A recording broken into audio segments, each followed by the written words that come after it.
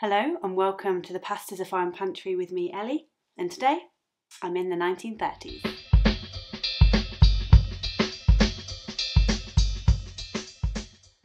Okay, so I want to make a few things clear. Number one, the outfit. I don't know what the 1930s looks like, it turns out, and even after I googled, for days and days, apparently nobody else can tell me what the 1930s looks like. So I've gone with a generic evening dress that is 2 sizes too small for me and doesn't do up at the back, gloves and a fur-trimmed cape on the hottest day of the year. The second thing I'd also like you to appreciate and notice is how I've done my hair, because the one thing that I could Google is these waves. So just so you know, I've had to really work hard to get this effect. And I've had to draw it on in eyeliner underneath, so if it all goes a bit messy and you think, oh my god, she's literally got a massive black gash across her head, that's eyeliner because my hair's moved. Second thing you'll also be thinking is that I've come up with some sort of rash. No, apparently women of the 1930s loved their blusher. I don't have any blusher, so I very wisely used bright red eyeshadow instead. This is the effect. Anyway, the 1930s, I didn't know, did you know it's so hot, I'm taking these off. I didn't know about the 1930s very much at all. So it's one of these decades that I think we know about because it's on the eve or the cusp of World War II. In schools we teach a lot about Germany in the 1930s and Hitler's rise to power, but Britain in the 1930s is a little bit of an enigma to me. Obviously the 1930s starts off quite poorly with the Wall Street crash in 1929, but that is something that has a global effect, you know, Wall Street crash, economic depression, global recession, and it affects America particularly badly. But Britain doesn't suffer the same level of knock-on effects, partly because our industry hadn't really recovered to the same level post-World War I. So when the Wall Street crash happened, we had, I guess in a way, a little bit less to lose. Now, that's obviously not to say that we weren't affected at all. We were, and industries particularly that were affected included industries with like steel manufacturing, anything that relied on exporting goods. Obviously, global recession, no one's going to be that interested in buying from other countries. So if you worked in steel or iron or anything like that, you were affected, particularly in the north of England, Scotland, Wales and Northern Ireland. And in Jarrow in particular as well, in 1934, unemployment rates reached 67%. So economic decline was obviously the looming silent backdrop to this decade, but also it was a decade of change. It wasn't just about suffering and poverty. And with the decline of these big Edwardian industries came the way for new, sleeker, modern industries. BBC Radio, created in 1927, really sees its popularity peak in the 1930s. And by 1937, approximately 20 million Brits are going to the cinema every week. Hardly the activities of people that are suffering, you know, universal economic gloom. And in the kitchen, there were also great strides. So things like convenience food, sliced bread, invented in 1930, along with Kellogg's cornflakes brought over from America in the 1930s. Huge improvements to the life of the housewife who before this usually had to bake their own bread, slice their own bread and, you know, just generally cook like that. It cut out hours of preparation. So I know it's no microwave meal, but it is convenience food. And with more convenience comes more free time. And in 1938, the government introduced the Holidays with Pay Act. And this gave working class families on minimum wage at least 1 week of paid holiday every year. The first time for many of these people that they had had any sort of paid holiday. It wasn't much, but it was a start. And entrepreneurs like Billy Butlin were very savvy about kind of making money from this newly liberated working class dollar and set up holiday camps which he hoped people with newfound free time would flock to. And flock they did. The first Butlins was opened in Skegness in 1936 and it was aimed at families on a budget. So it provided kind of all-inclusive wraparound entertainment, food, accommodation. You had these chalets so you could, you know, cook your own meals, but there were also, for the very first time, the opportunities to eat out in a way that people hadn't eaten out before. I can just imagine the excitement of it for, you know, thousands of people, never been on holiday before, packing their suitcase for the first time. Have they got enough pants? Have they got books? Have they got clothes? Have they got enough pants? It's the thing that we all worry about the most, isn't it? Or Maybe that's just me. I don't know. Anyway, but the excitement of packing your suitcase for the first time was absolutely huge, and these people loved their holidays. Seaside resorts were also really popular, and none more so than Blackpool, with its reputation for that famous pier and also really good, clean, cheap family fun. And what else did Blackpool have? Well, a bloody great big shopping centre is what. In 1938, Woolworths opened its newly extended store on the seafront, the first of its kind and the largest in the world at the time.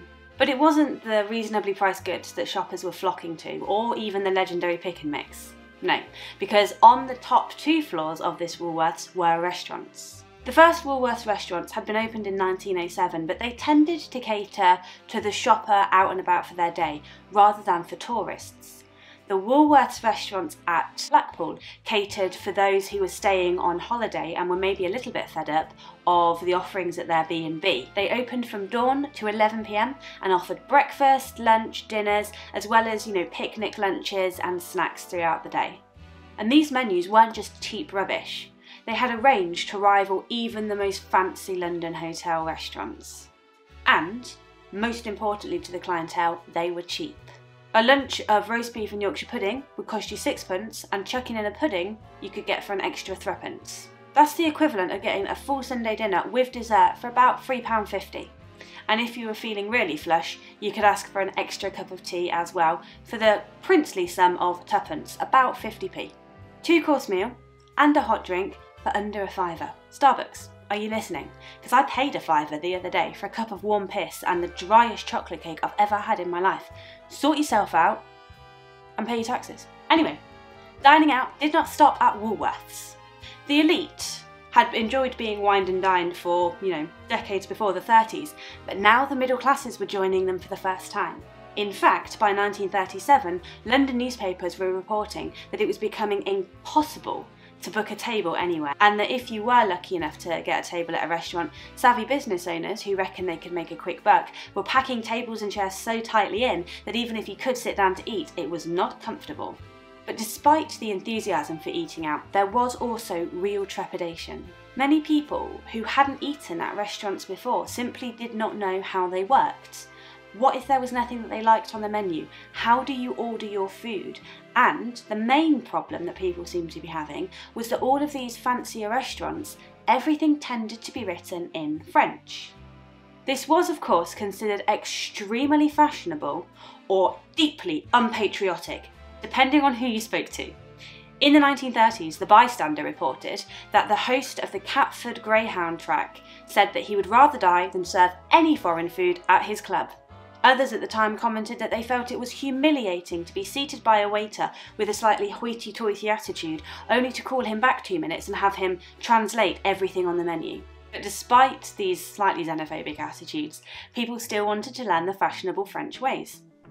But in a world without Duolingo, how do you do that? Enter Ambrose Heath, actual name Francis Geoffrey Miller, a food writer and journalist. He published Dining Out, How and What to Order in 1936 as a bit of a how-to guide for people who didn't really know what they were doing with restaurants. And in his foreword he says that this was intended to be read by businessmen preparing to take out potential clients to dinner so that they could act like they were at home in this kind of very formal setting. Equally, he suggested that potential suitors read it before taking their dates out to dinner to create a civilised, sophisticated impression, so that they could order the French dishes without missing a beat and therefore charm the pants off their lucky dinner date. It was, as Heath claimed, the first book of its kind, primarily because there'd never really been a call for it before the 30s. So, in order of all of those brave dining pioneers who bravely ordered beef bourguignon without really knowing what it was, who with confidence and ignorance asked what was on the plat du jour, and in recognition of the lady who was reported by the Nottingham Post in 1929 as refusing to dine out of fear that she might witness somebody eating snails, this one's for you. Today's menu is a genuine 1930s restaurant menu. Quaglinos, and I'm hoping I'm pronouncing that right, was a very, very fashionable elite London restaurant. People such as Prince Edward and Wallis Simpson spent time there, drinking, dancing, socialising, and, I don't know, maybe if there was time after, sympathising with Nazis a little bit. I don't know. The point is, it was where you were meant to be if you were anybody in British society in the 1930s. So Quaglinos' menu of the 1930s, and this one is from 1939, is not the menu that your Woolworths diners would be eating or your average, working class or middle class household of the 1930s. But despite that, it represents a lifestyle that is becoming more attainable to most people during this decade. So I hope you'll join me as I dine in true restaurant style in my very tight dress and my very hot cape on the hottest day of the year in the 1930s. Enjoy!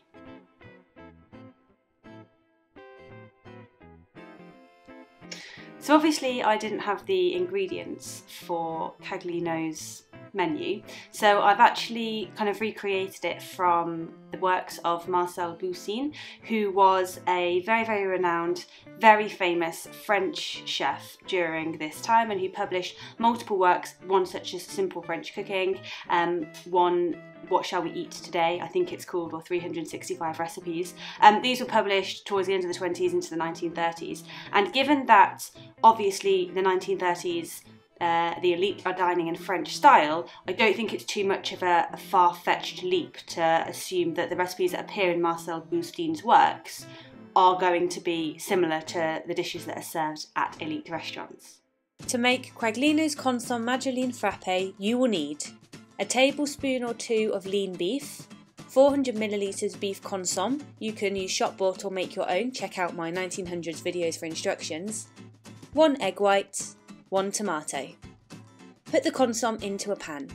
Slice the beef into tiny pieces and add to the pan. Dice the tomato and add it to the pan. Whisk the egg white until firm peaks and spoon carefully into the rest of the mixture.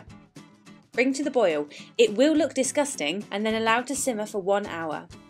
Strain it, never minding that it looks like something that came out of a drain, through a muslin cloth and sieve.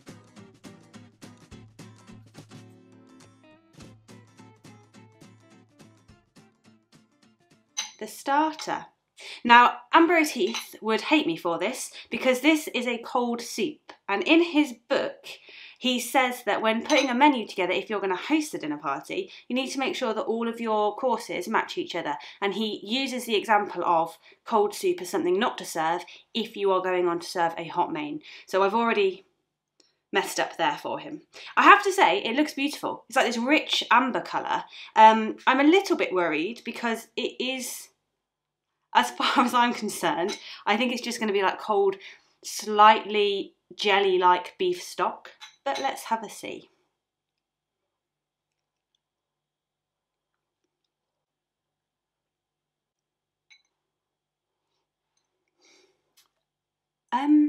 The tomato is a lot stronger than I thought it would be, but it's like an essence of tomato, if you like, a memory of tomato, rather than a clear tomato flavour itself.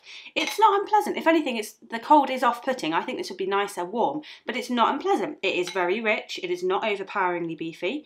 It is quite nice and cool and chilled. I certainly wouldn't eat all of this in one sitting, but it's very pleasant. It's very refreshing, but I do think it would be better warm. So maybe Ambrose Heath is right. On to the main. To make aiguillette de boeuf bouilli à la flamande, you will need parsley, beef dripping or butter, salt and pepper, 2 potatoes, 1 beef rump steak and 2 or 3 rashers of thick bacon, 2 carrots, 1 onion, half a cabbage. Peel the potatoes and dice them. Heat the dripping in a pan and add the potatoes to it and fry. Slice the beef into thin strips and set to one side to rest. Peel and dice the onion and add it to the potatoes. Peel and slice the carrots finely along with the cabbage and add to boiling water. Slice the bacon and add it to the potato and onion to fry for 5 minutes. Add the slices of beef and sprinkle with salt, pepper and chopped parsley. Cook on each side for no longer than 2 or 3 minutes.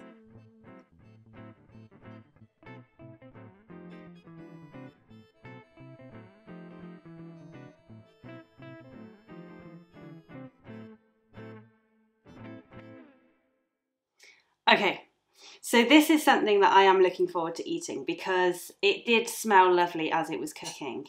This is something that I've had to kind of cobble together from my very, very bad GCSE French and Marcel Boussin's instructions and the guides in Quaglinos menu. So as far as I can work out, Ellie Eats is thin strips of beef bouilli, again, sorry, I'm so sorry if there's anyone French watching, is, I think, maybe like boiled beef or something like that, but it's rump steak, it has to be good quality, so rump steak beef in strips. Marcel Boussin's has a recipe for beef bouilli sauté, so obviously that's the frying version, which I've used here. And in Quaglinos menu, it's served à la flamande, which according to Ambrose Heath means with carrots, cabbage and bacon. So that's what we've served it with. Let's see. That is lovely. The steak is quite peppery and it's not tough. It's still quite pink in the middle. Really, really nice. The potatoes are meaty and slightly crispy and a bit smoky almost, really, really good. And then salty because you get the bacon hits and the oniony kind of aftertaste, if you like, that gives it a little bit of a piquancy. And then you've got carrots and cabbage, which I know, boiled, boring, but actually work quite nicely because the rest of it is so rich and deep and textured that having that kind of lighter, simpler side dish works very, very nicely. So this, mwah, bon. To make sabayon, you will need 3 egg yolks, 30 ml Cointreau and 30 ml brandy, and 60 grams of caster sugar. Separate the yolks from the whites and add the yolks to a heat-proof bowl. Add the sugar and alcohol and then heat a pan of water until simmering. Place the bowl in the water to create a bain-marie and then whisk the mixture constantly until it thickens or reaches ribbon stage. When it has thickened, plunge the bowl with the sabayon into a bowl of ice water to prevent the mixture from cooking anymore and serve.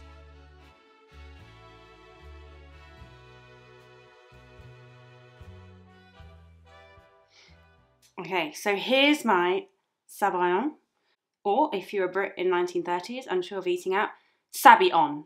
And I was a little bit wary of this because egg yolks, are they going to be cooked? But I think that I've done it right. I think it's basically like the Italian, again, I'm so sorry if there's any Italians watching this as well, sabaglione. Oh God. But it's still a dessert that's eaten today, basically. The difference is that instead of Madeira, which I think goes in the modern version, this obviously uses brandy and then an orange liqueur. Now, in the Boussin recipe, he advises using Caraco, but I don't have that and it was really expensive to get a bottle in for essentially 30 mils. So I've used Cointreau instead, which we did have in and which will give a similar, I think, flavour because it's the orangey hit you want. So I'm not sure whether I'm supposed to eat this with a spoon or a biscuit, but I'm going to go with a strawberry. Nice and simple.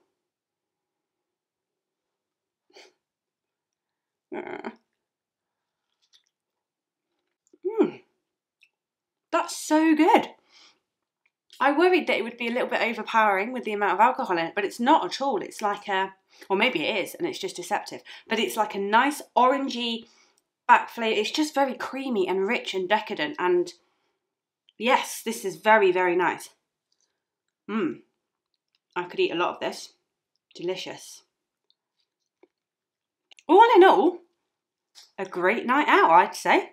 So that's it for the 1930s.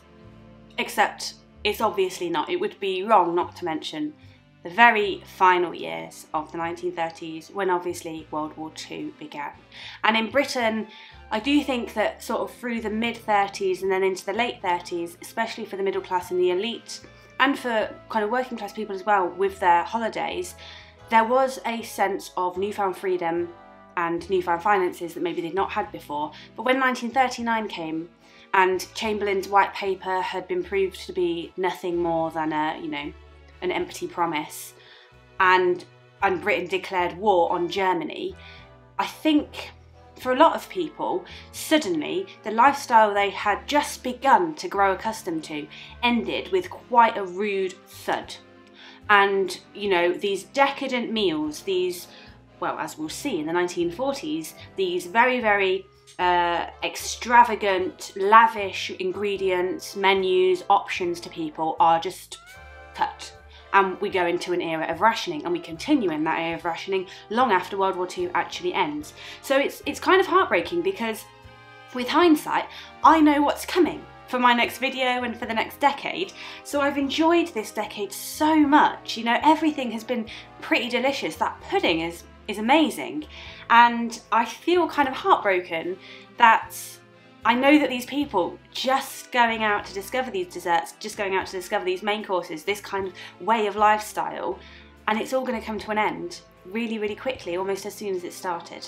So it is obviously a lovely decade to experience for me, but it's maybe a decade that's tinged with a little bit of foreboding, with a bit of sadness, because I can imagine how much fun people are having and how quickly that fun ended.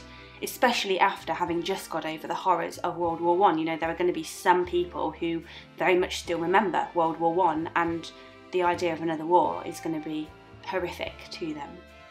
So with that in mind, and with slight trepidation, I hope you will join me for the 1940s video that I'll do next, and I hope that you've enjoyed this video of the 1930s, and join me next time on The Past is a Foreign Pantry.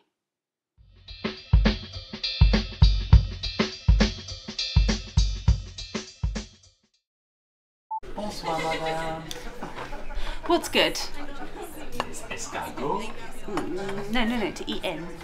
Snails, madame. Can I just have chicken and chips? Yes. Your favorite,